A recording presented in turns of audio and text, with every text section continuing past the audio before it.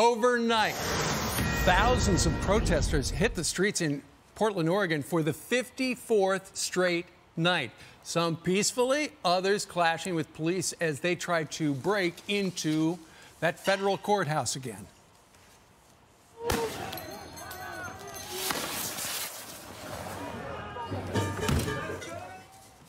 In Chicago, the protesters there are rallying against the Trump administration.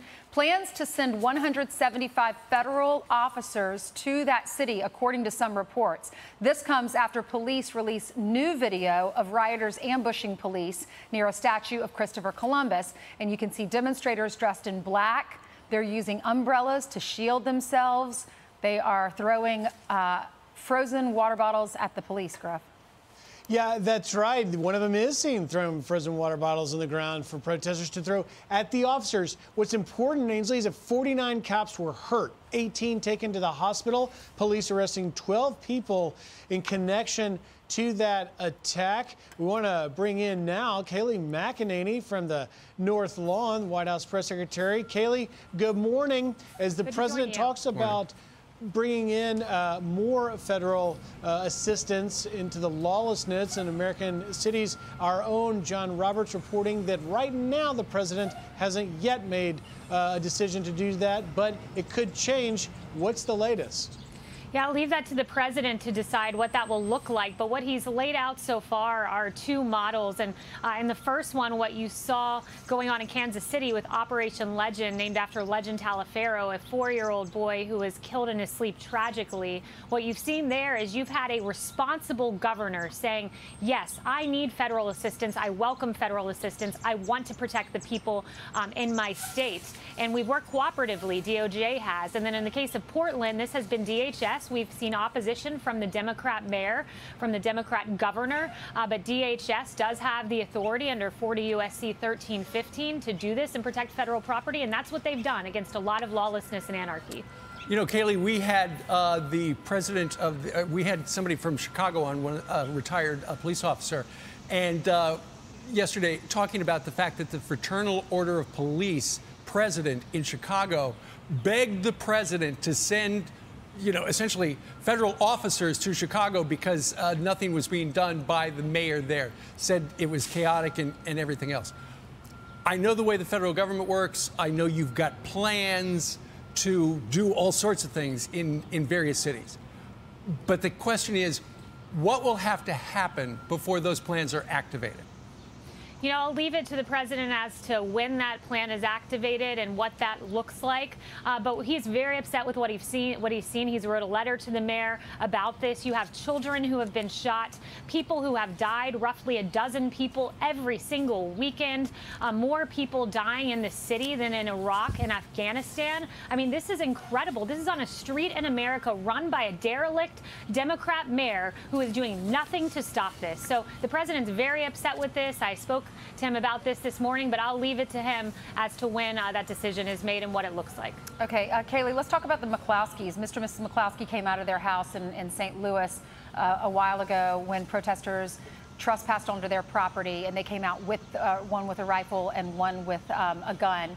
And or a pistol, it looks like. So handgun, right. So anyway, there's a local prosecutor there, and she has filed felony charges against them for unlawful use of a weapon. Her name is Kim Gardner, and she says this. She says it is illegal to wave weapons in a threatening manner at those participating in a nonviolent protest. And while we are fortunate this situation did not escalate into deadly force, this type of conduct is unacceptable in St. Louis. And the governor has said he will no doubt pardon this couple if this becomes a problem for them. He was on last night with Tucker. Listen to this. Well, it's a totally upside down world, Tucker. The people that broke into my neighborhood, they're all trespassing. None of those people are arrested. None of those people are charged. The prosecutor, the circuit attorney, has apparently decided that her job as a prosecutor isn't to keep us safe from criminals, but to keep the criminals safe from us. It's a bizarre upside down world. I've been a little irritated by this process until today. Now I'm just flat out pissed off. I mean, this has gotten to be outrageous. Kayleigh, your reaction? Yeah, he's exactly right. This is an egregious abuse of power, is how the president described it, by the prosecutor to make this decision. Let's be clear about what happened. You had the McCloskeys out about to have dinner on their front porch when 300 to 500 rioters stormed through their gate, trespassed. And according to his wife, Patricia, she said that some of these protesters were shouting, you know, when you're dead, I'm going to come into your house and these are the rooms I'm going to take over. They were threatened and they used their weapons in a lawful manner. And what is so wrong here is this prosecutor to go after them instead of the dozens of violent rioters who have been brought to her attention and referred to her attention, and she hasn't prosecuted them, but boy, will she go after law-abiding citizens. This is politically motivated nonsense. Kaylee, let me take you to the president's tweet getting some attention, and that is one of him with a picture wearing a mask. Here's what the president said. You see that shot there? He's got the mask on. And he says, "We are united in our effort to defeat the invisible China virus." And many people say that it is patriotic to wear a face mask when you can't socially distance. There's nobody more patriotic than me, your favorite president. A significant image you see there. Will we see President Trump wearing a mask more frequently?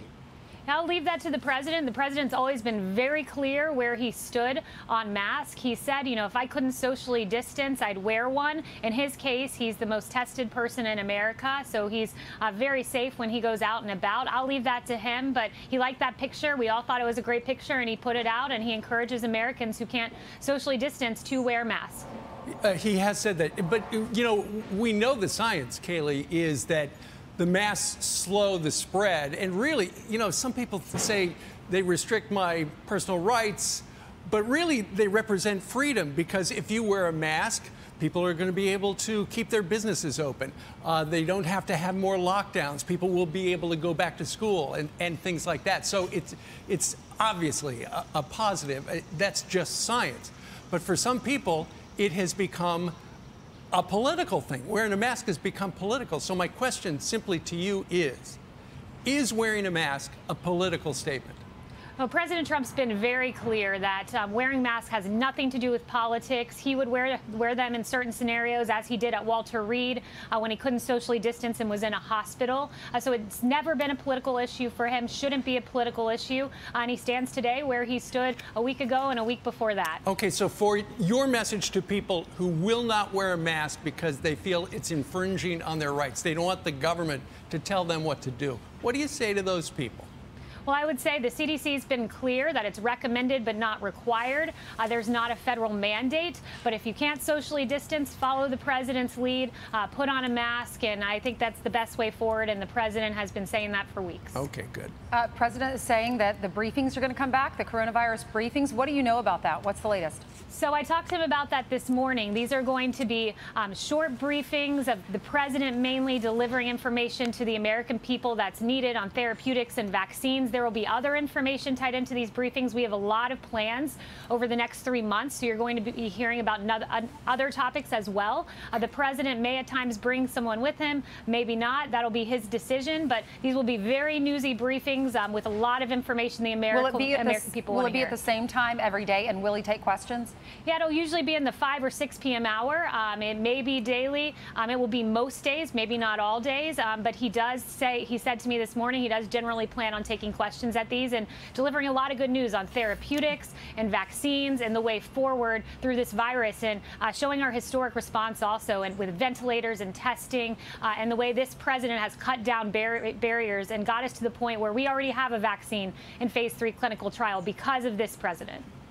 Kaylee, it's a big day in Washington when it comes to the next phase 4 coronavirus package. Of course, you had the McConnell at the White House yesterday and McCarthy, but then today, Democrats will meet with White House officials, Secretary Mnuchin, Chief of Staff Meadows. So I want to ask you where that stands now, and also reports that the White House and Republican Senate leaders are not necessarily on the same page yet.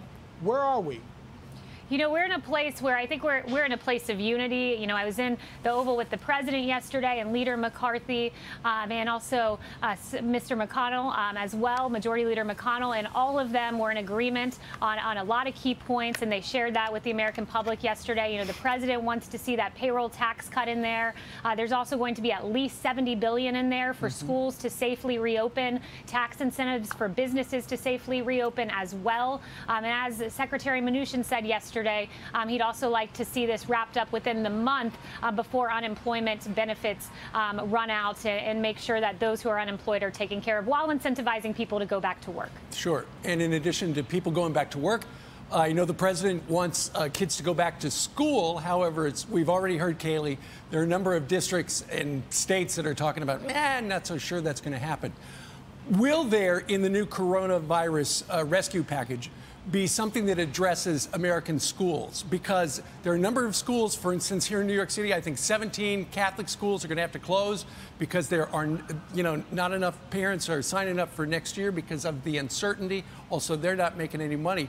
But if a school board decides not to open up for whatever reason, I know it has been talked about that their parents should have the school choice to take federal money and use that at a school that is open, that can teach their kids in person.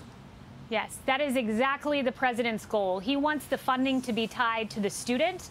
How that works mechanically, we'll see. But that is undoubtedly the priority, is for the student to receive the money, for the parent to have the choice and make sure if they have a neighboring district with a school open, they can send their child there, because it is paramount for a number of reasons, for the whole health of the child, for children who depend on school lunches and social services that schools provide, for parents.